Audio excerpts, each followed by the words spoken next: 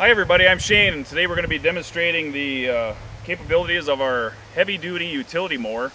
This is a mower that's kind of a hybrid between our heavy-duty mowers and our standard duty mowers. So it has a deck construction that's built heavier like our heavy mowers, and the drive components have a direct drive bearing carrier with an Eaton 4000 series motor, and we're using a 2-blade spindle design with a stump jumper on it. So it's going to have really good cutting characteristics in grass and brush, and still be able to handle the small trees and saplings like our standard duty mowers. But it'll have the heavier duty frame on it, so you can, if you get into some heavier trees or heavier conditions, you don't have to worry about stretching or twisting or bending anything. So basically this is new for 2019. We have an upgraded valve block with check valve and relief valve in it for braking. And today we're going to be running it on a Kubota 75. And we're going to do most of our cutting on standard flow here. That's 21 gallons a minute, or 20.9 I think, with a line pressure of 3,300 PSI. And we'll maybe do some videos later with it on high flow, which is about 30 gallons per minute. And just we'll just try to see if there's any difference in the performance. But I expect really good cutting characteristics here, even on standard flow. So we advertise that this will handle 18 to 30 gallons per minute. So on this skid steer, we can run it either way on standard or high flow. So let's start with some grass and brush, and then we'll move on to some heavier stuff. Let's get to it.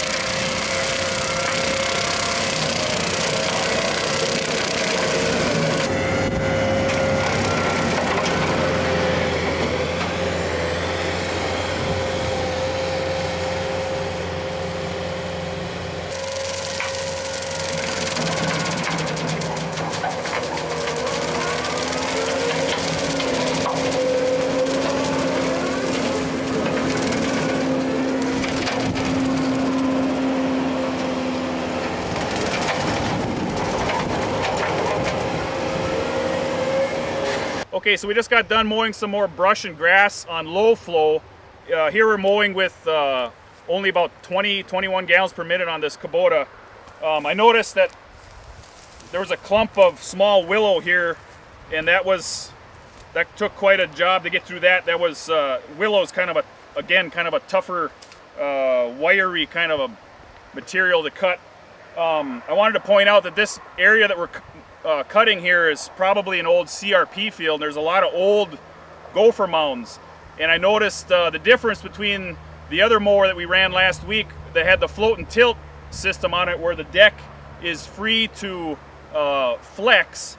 Here we're running a standard type mower deck, which is rigid. And a rigid mower deck works fine for cutting even this type of material, but you can see what can happen is you can occasionally scalp the ground and mow off some dirt or grass. Not a big deal usually, but just something to be aware of.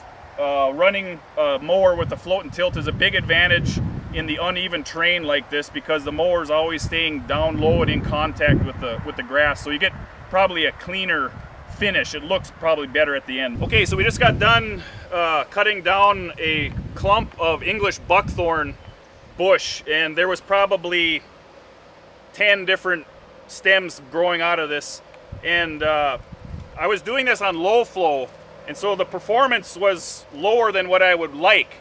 But the reason for that is because English buckthorn is an extremely tough wood. It's not necessarily hard, but it's hard to break off. You can see even with this little twig how hard it is for me to break it off. So this is where a higher tip speed works better in this kind of tougher wood.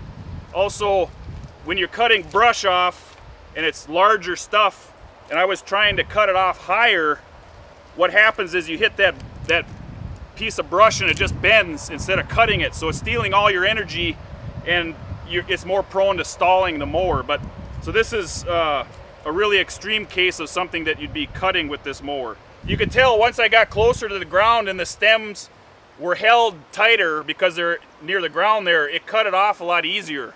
Because again, it's not doing that bending motion. So this is really nasty stuff to mow. If you're going to do a lot of this, you should really have a high performance mower running on high flow. But even a low flow mower like this can take it down and make it manageable. Okay, so we just got done taking a couple swipes here in some popple saplings. Anything from 3/4 inch up to, this is maybe 2 inch. And we did this on standard flow again, so we're mowing here with about 20 to 21 gallons per minute, 3,300 psi line pressure. I'm impressed with how quickly it mowed popple compared to that English buckthorn. It cuts way easier. Not only is it a softer wood, but it cuts cleaner when the blade hits. It has less tendency to bend over. So we cut down several trees here and kind of mulched them up into smaller pieces, and it didn't take any time at all. So I think we did both these swipes here in just a couple minutes. So yeah, I'm very happy with how it's working on standard flow. We're going to switch over to high flow now and hit a few more trees here. There's a couple here that look like they're up to 3 inch, and just to show you the difference in how it compares performance wise. So let's get back to it.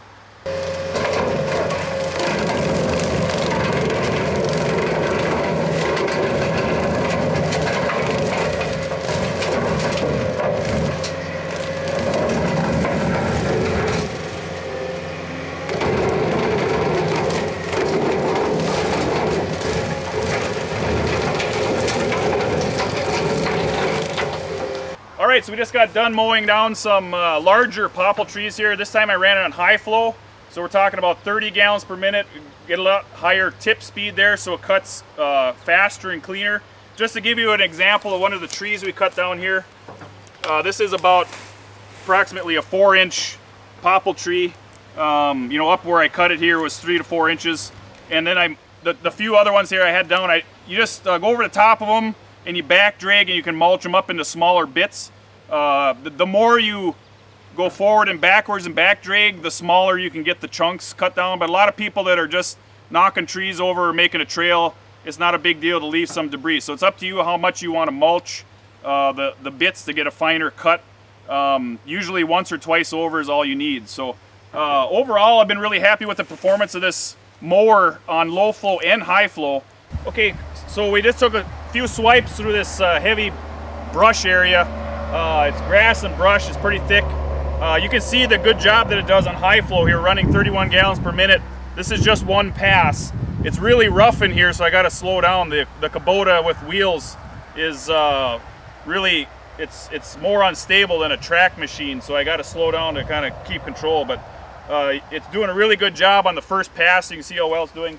What we're going to do now is mow a couple of these English buckthorn bushes.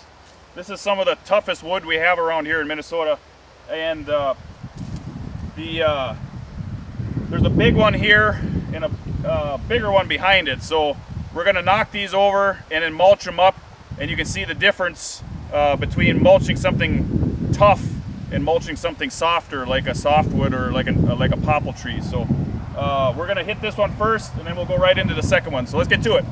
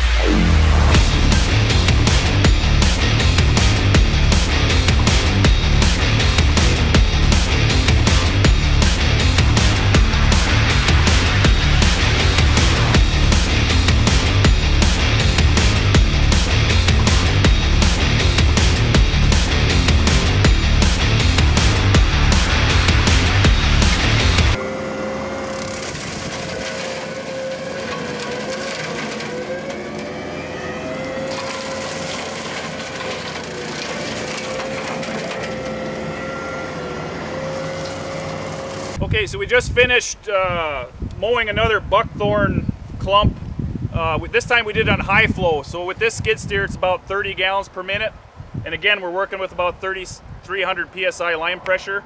I could tell right away that it was mowing faster. I would say overall we mowed this whole clump here in maybe 2/3 of the time as we did on high flow or low flow.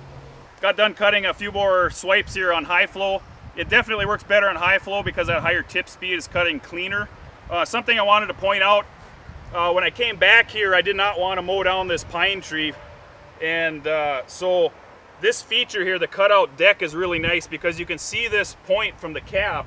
And so you can get that point really close to an object that you don't want to mow, but everything inside of it will be pulled in and be mowed. So this is a point that you look at a lot from the cabs. You want to make sure they have good visibility to that point of the mower, because that's where you're going to sneak past an object that maybe you don't want to mow or don't want to hit, like a rock or a post or something. So this feature here, the cutout, is really nice for getting into things that are a little bit thicker, a little bit taller, and being able to make blade contact easier. So something to look for in mowers.